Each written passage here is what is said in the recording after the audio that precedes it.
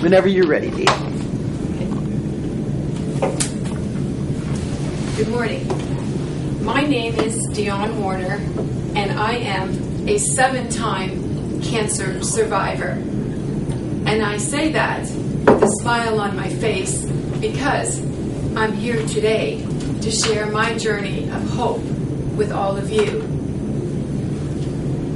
My journey begins in 1995 when I was just about to get married and was diagnosed with breast cancer. I thought I was too young. This can't be happening to me. Why me? Then why not me? The first doctor told me that I went to see that it was nothing to worry about. This lump was nothing at all. My family asked me to get a second opinion, and I did. It was the second doctor who told me it was something to worry about, and we needed to address it right away. November 10th, my life would forever change, as I was diagnosed with breast cancer. Telling my family and friends was very difficult, but they rallied around me and my husband and believed that I could get through this. I was not alone. My hair at the time was long, dark, and curly. It was devastating to me. As a new bride, I lost my hair, I lost my eyelashes, I lost my eyebrows, but I never lost my smile and my fight. And that was what was important and what I needed at that moment. After successful surgery and 1 year off from work, I reevaluated my life. And when I returned to work with my new wig in place, I had a whole new outlook on life and what was important to me. The summer was now June 1997, and I was at a friend's wedding, had a great time, when the next day, on the phone with a friend, I had a seizure, something I had never experienced before. On June 30th, 1997, I was diagnosed with brain cancer. Who knew? Happy one day, sick the next.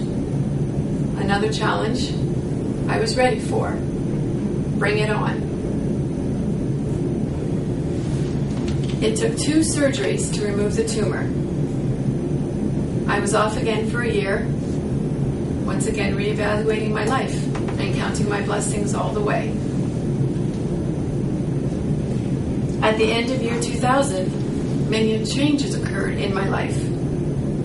A divorce, and then an engagement to a man I've known for over 25 years as friends, who thought, let's take it to another level. What have we got to lose?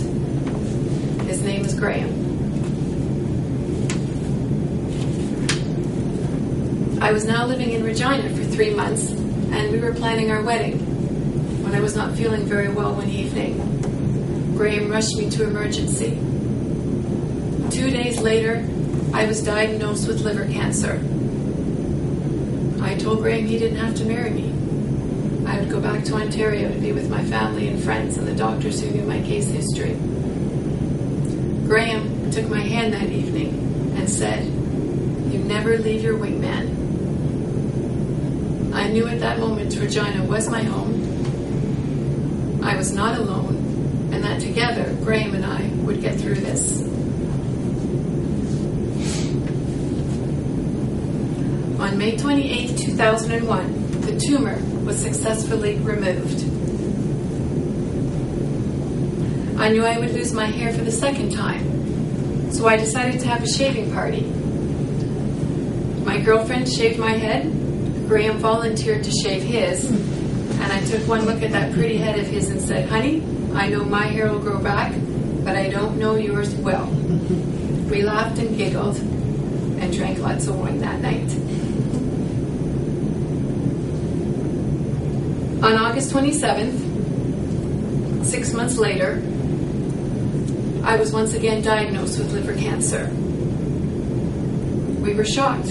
I was feeling great. I had gone through treatment. But bring on the next challenge. I'm a fighter through and through.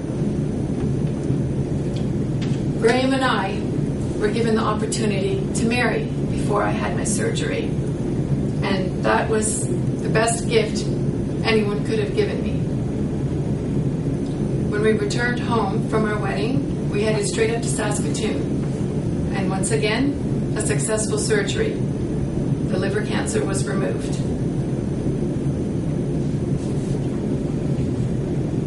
Life was good for 7 years.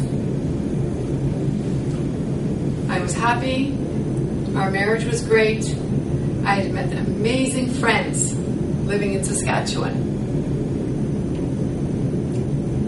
Went to have a CT scan and was called by the doctor the next day to come in right away. I knew it wasn't good news. I was ready. Graham and I marched in there. We sat down. He looked at us and said, "Dionne, you have 4-stage cancer. Palliative. You have bone cancer in your spine, pelvic area, ribs. You have lung cancer. And I know you've never smoked a day in your life.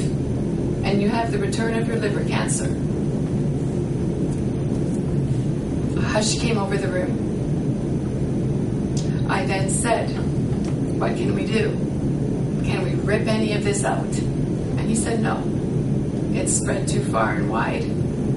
I said, "Okay, I'm ready. You're going to tell me what I need to do to get better. Whatever it takes. No pain, no gain." That's how I lived at that moment.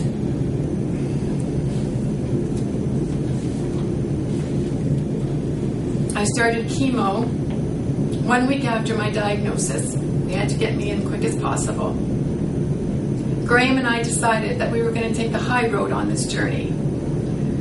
I dressed up in my Cancer Sucks pink t-shirt, and I put warrior paint all over my face. I was ready for the battle, and as Charlie Sheen said, I was in it to win it. Patients looked at me, probably thought I was that crazy. Who is this crazy woman? But after doing 78 themes, they knew who we were. And we heard that people wanted to arrange their chemo treatments on our days, just to see what we were coming up with. And patients who wanted to join us in our themes. We wanted to bring laughter to the chemo room. Graham and I believed that we did that. As a little boy saw us one day while he was having treatment and said, "This is the best day ever."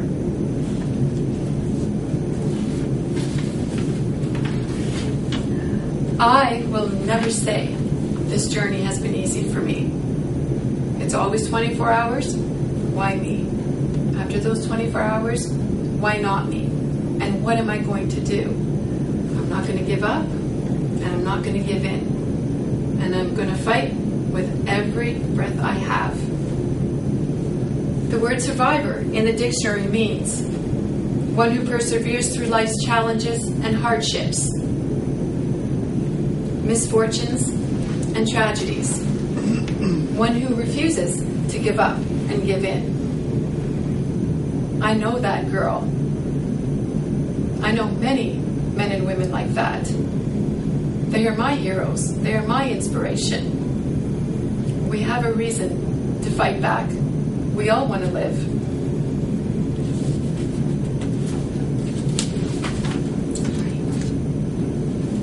Today I stand in front of you at the age of 46, a 16-year breast cancer survivor, a 15-year brain cancer survivor, an 11-year liver cancer survivor, a 29-month bone cancer survivor, and a 29-month lung cancer survivor. Life is full of ups and downs. It's how we choose to deal with each one of these challenges. To quote a famous fighter, don't count the days, make the days count. I look at my glass, it is always half full. What's yours look like? Thank you.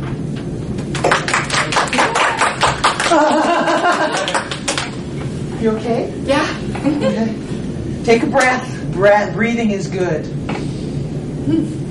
It's still emotional for me, so it's nice, right? It's okay. There's not every right to be emotional on this. It's an emotional issue. Yeah, exactly. Okay, I'm ready. Bring it. You are such a tough lady. You're amazing. Okay, so let's write. You saw I almost said that. Yeah. Yes, all right. Okay, so this is a tough topic for you still. Okay? And yesterday you had the question you said to us.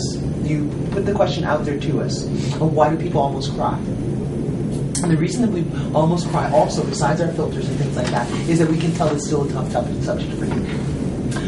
I want you to think about how you want to handle this in speaking. Because the fact is that, folks, this is something, you can sit down, Dionne. Okay. You don't have to stand. Does anybody have any questions for Dionne? No, because it's pretty straightforward. It's her story, so it's not like, there's nothing we can contest. It's not like you can't really go I didn't make anything of it. But feedback. So what about feedback? Feedback. My observation is maybe, I don't know if it's possible, but maybe more fluent. At some point, because of the stuff with the date, it sounds like a memo sometimes. Yes. There was a lot of pause, and I don't know how you can control that part of your emotions, but if you can be more fluent and more like a story. Absolutely. No, it's too. What I wrote down was too staccato. It's and I'm not sure what the solution to that is. I noticed when you were doing your edit that you were crossing off lots of paragraphs and keeping little paragraphs in between. And I'm wondering if you did an actual sheet that didn't have those crossed off ones so that it has that flow, because it might be your eyes are taking that extra second and a half to skim. I'm skipping that, and there I am there. And I'm wondering if that might be. It could be. I think technically there's got to be that. There's got to be the smoothness. And you took a bunch out because I had asked you to take some out. Because I want you to be able to do this in all kinds of forms. I want you to be able to do it long, short, whatever. Your messaging changed. You gave us the intro, which was good, but of hope. But your body language, your tone, it didn't match. So I was like, well, is she happy? That's exactly. You were very absolutely. She was very incongruent. Go ahead. Yeah, and something changed. I don't know what it was, but when you got to when you found out about your bone cancer, your lung cancer, all of that, something changed. I don't know what it was, and suddenly it became a message of hope. And your tone, your body language, it matched what your first message was. So if you can figure out a way to sort of bring that. The other thing I noticed was, I don't think for this particular, like the smaller thing, I don't know if you need to focus that much on dates. You can just say in the summer of 2000 and whatever, as opposed to June. 2 years later. Yeah. With the specific date. Yeah, if you're doing the longer one, I think that you could do more formulaic. But for this particular one, I think you can just... And maybe it can help you with cue cards, with just, like you said, summer this year, summer that year, or whatever, but in cue cards, because if you need to look through the page, then it's sort of like a conversation. It becomes and it was a big difference. Go ahead, Lisa. Okay. I missed the sick humour that you had yesterday. I did too. Because it was too dry for me. The humour didn't come through until you said about the theme, and I was like, okay, well, what type of theme? When we all have our luggage, and we get through it because of dark sick humour, whatever you call it, and to put this wonderful story through, you must include that. Okay, depending on your audience, its pitch is going to be slightly different, but it missed when you had the epileptic. That was such a good. Wow, I'm glad I didn't have that dance on such and such. Yeah. It's the love of my life, because that's so important. I know from my own personal experience, I sure as hell wouldn't have got through mine without my parents, and then later on through my it was real reverse, so I had to be strong.